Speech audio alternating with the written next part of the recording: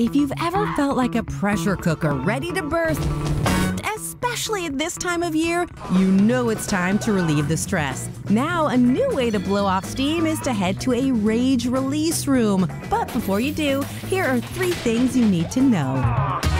Number 1, what is a rage release room? It's a safe place to lose control. Steve Wilk owns Simply Smashing Rage Release Room in Tempe, Arizona, and he tells us what all the rage is about. How did you get the idea for a rage room? I was watching the Blues Brothers movie. Classic. Yes, where they're driving the car through the mall, crashing through all the glass and the crystal and everything. And I thought to myself, oh my goodness, those actors get to do things that the rest of us would absolutely love to do. When the idea came to you, you were in traditional therapy. At the time, yes. I didn't have a place at the time to do anything like this. It didn't exist, but I thought it'd be fun and a nice outlet for people.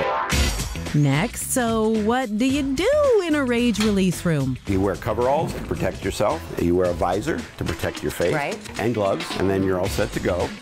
I'm not an angry person. I'm an anxious person. But I do see a toy over there, and I would like to get even.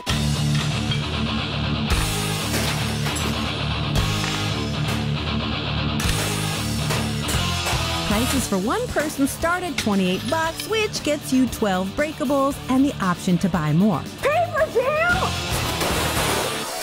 6. And number 3, it's all about how you feel when you're done. I do feel pretty good.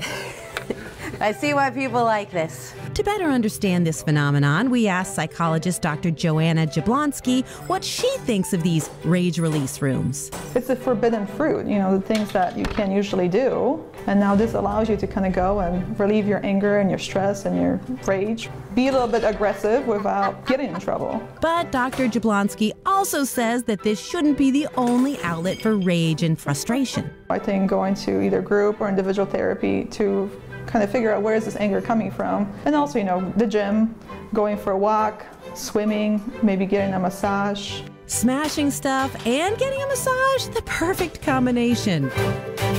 Taking a swing in anger management on the top of the list.